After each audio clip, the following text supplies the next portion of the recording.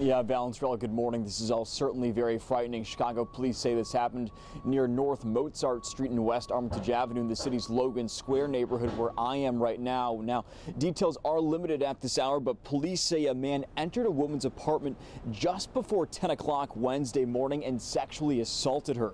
CPD says the man then walked off northbound towards Armitage.